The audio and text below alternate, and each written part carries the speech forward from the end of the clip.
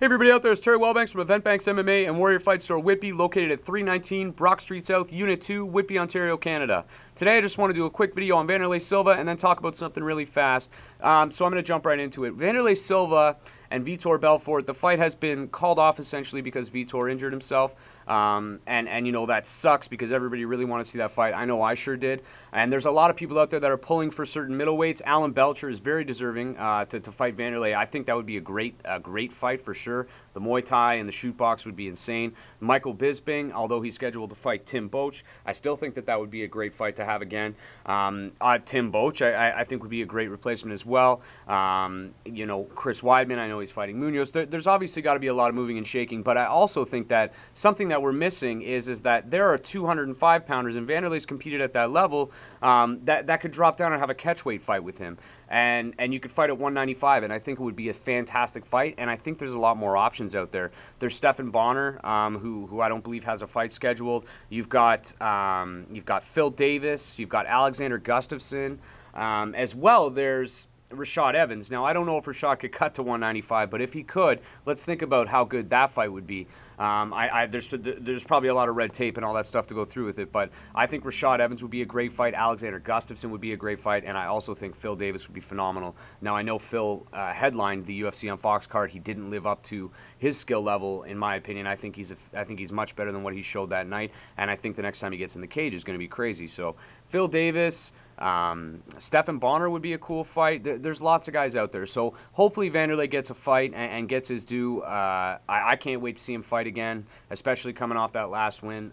It looked like vintage Wanderlei. So I'm super excited to see him fight, and I hope they find him a really great and exciting replacement.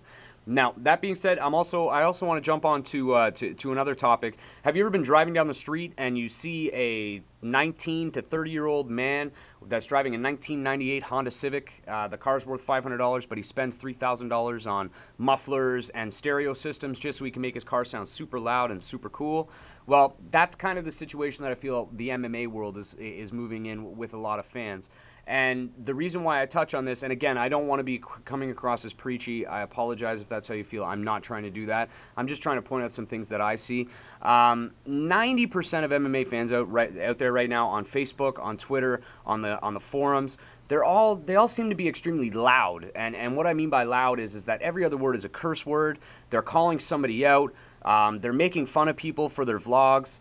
Listen, if somebody does a vlog, like, you can make fun of me, it doesn't matter to me, but if somebody takes time to do a vlog and you go on their vlog, on their thread on YouTube, and you just bash them, it's not really constructive. If you think that somebody needs help, or if somebody could be doing something better, maybe you should just make a suggestion to them as opposed to bash them on their thread, just trying to make them look bad but make yourself feel better. And the worst part about it is, in most cases, the things that you call people out for, they aren't even true, and there's no validity to them at all. It's just you kind of trying to make yourself feel better and more knowledgeable in the sport, when in all actuality, the person that you're probably calling out knows a little bit more than you.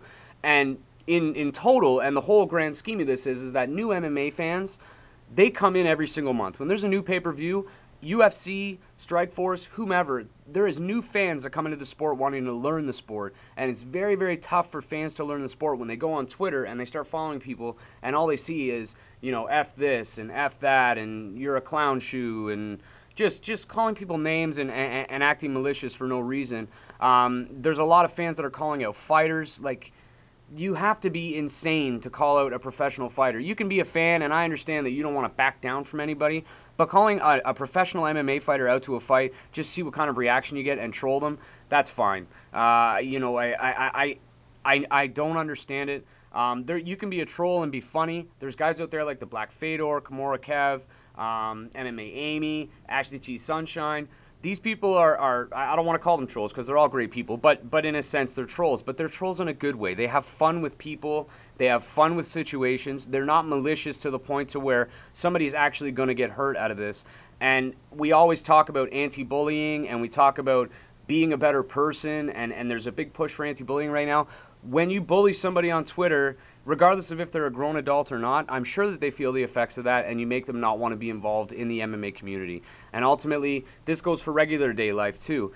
There's no reason for somebody sitting behind a keyboard to call somebody else out. And I understand that you're not going to see this person face to face, so you can't do it face to face. But ultimately, you don't call people out over the internet. It doesn't make you look cool. It makes you look like you're driving around in your 1998 Honda Civic or Honda Prelude or something Honda that's old, and you're cruising around the streets just trying to get attention by being loud and obnoxious. It doesn't make you look good. It's not a good look for you. It's not a good look for the sport. It's not a good look on a whole. And you can be classy. You can be smart. You can be funny. You can be witty. You can have a great personality and still get tons of people following you on Twitter. You don't need to cause drama to get followers. You don't need to give away stuff to get followers either. That drives me crazy. If you're giving away stuff, people don't actually want to follow you. They want to follow you because you're giving away free stuff. They have no interest in what you're doing other than the fact you're giving them something. So, again, I don't think that it makes the sport look good.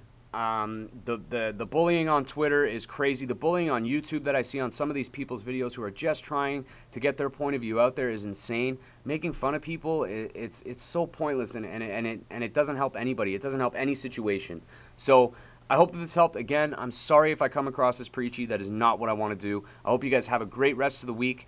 And thank you so much for watching. This Sunday, June 3rd, 319 Brock Street South, Unit 2. I've got Mark Hominick, Sam Stout, Chris Hordecki here with Show Your Strength. They're going to be coming in. They're going to be doing a signing. It's $10. All the $10 goes towards charity for underprivileged children. Please come in and check us out. It's from 12 to 2 p.m. 319 Brock Street South, Unit 2, Whitby, Ontario, Canada. Hit me up on Twitter if you have any questions at eventbanks_WFSW. And it's always on. I'm always on Twitter. So thank you guys so much for watching. Please share this video and subscribe. Have a great day, guys.